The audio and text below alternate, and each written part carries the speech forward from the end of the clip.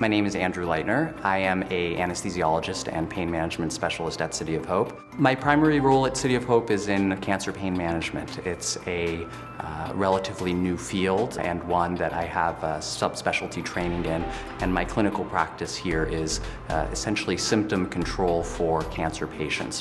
One of the uniquenesses of City of Hope is the collaborative environment under one roof, multiple specialists working together.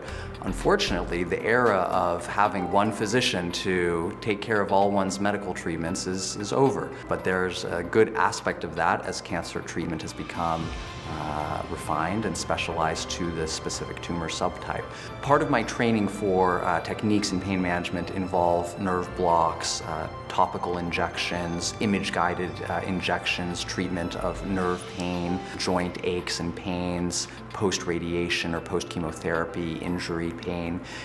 These are technical procedures that can have profound improvements in symptoms, but are usually used as a component of a larger umbrella of pain treatments. But being able to offer these advanced techniques for pain control can be profoundly beneficial for patients. In the morning when I come into work, I think about the patients for whom I have been able to achieve a meaningful reduction in their pain, a meaningful improvement in their energy levels, time and interactions with their close ones.